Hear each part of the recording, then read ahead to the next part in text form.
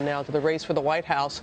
More than 1 million voters in Nebraska and West Virginia heading to the polls this morning as Donald Trump and Hillary Clinton launch new attacks on each other. ABC's Tom Llamas is at Trump headquarters here in New York. Good morning, Tom. Rob, and Donald Trump waking up to some good news this morning. Polls out of 3 key battleground states, Florida, Ohio, and Pennsylvania, show this race is neck and neck between Hillary Clinton and Donald Trump as their general election fight is now underway. This morning, the personal war of words between Donald Trump and Hillary Clinton intensifying. I'm running my campaign.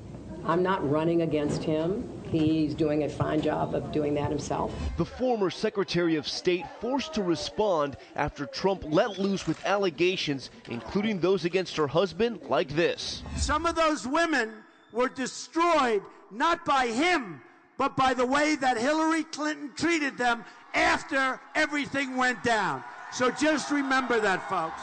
Democrats convinced charges like that will hurt Trump with female voters. I have been very clear that a lot of his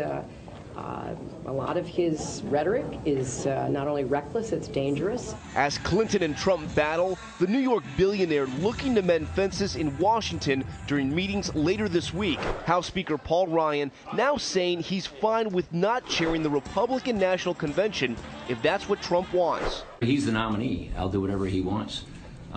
With respect to the convention. The Trump-Ryan drama coming after the House Speaker said he wasn't ready to endorse the presumptive nominee. I never said never. I just said at this point, I wish I had more time to get to know him before this happened. I didn't, but we just didn't.